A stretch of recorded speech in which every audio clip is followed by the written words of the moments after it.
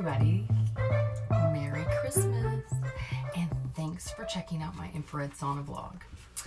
So this is where I sit in my infrared sauna and sweat it out and talk about things that I've been thinking about in my life and things that I know I need to focus on to help me be a better person and stay positive even in the most trying times. And so today I wanted to talk about, once again, how this year has been difficult for so many, and the holidays can be such an emotional period of, dealing with people we don't always enjoy dealing with and all that sort of stuff. So,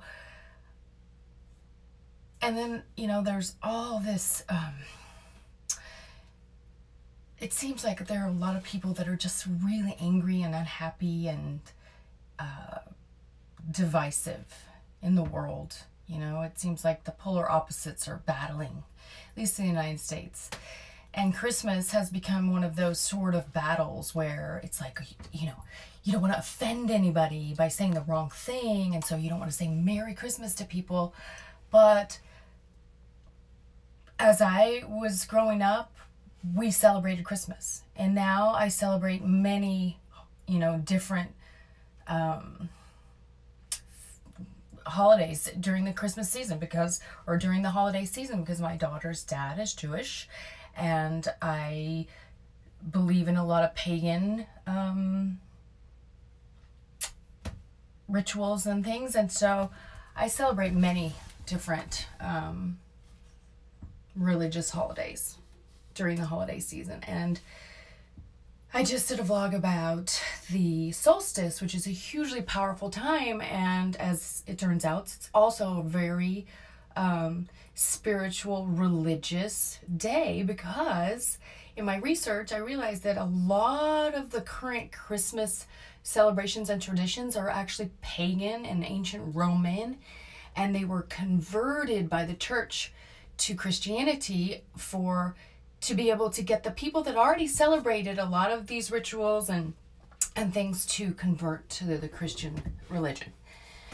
So, and I'm not in any way discounting Christianity, but I will say in most organized religion, there is a power play happening whereby the church can somewhat control people, and that goes along with governments and all sorts of other large organizations about control and power. So, not trying to digress, but I wanted to say that I really feel like it's a positive thing to say Merry Christmas, even if you're of another religion, because Christmas actually goes way back before traditional Christians and Christianity Christmas. It goes back to the Romans, back to the pagans. And so I put together a little list of 7 things, and 7 is a very spiritual number, that we can all think about during this holiday season, where we go from the shortest day and the darkest day to more light again. And that's these 7 things, and they're so powerful. I feel like if we just do this, then this can be what Christmas is all about, or this can be what this holiday season is all about. Number 1, and this is prominent from the very beginning of all my vlogs, is be grateful and give thanks, because you bring in more of all the things that you're grateful for if you give thanks. Number 2, be kind, which opens your heart chakra and creates a vortex of positive, loving energy all around. Number 3, teach and be generous, but teach others about generosity by your own generosity. Okay? Be thoughtful. All right? When you're giving presents or whatever it is you're giving, think about the person and what they might appreciate. Share joy. That means going through life and your interactions being very positive and uplifting, as opposed to being complaining and negative and blaming.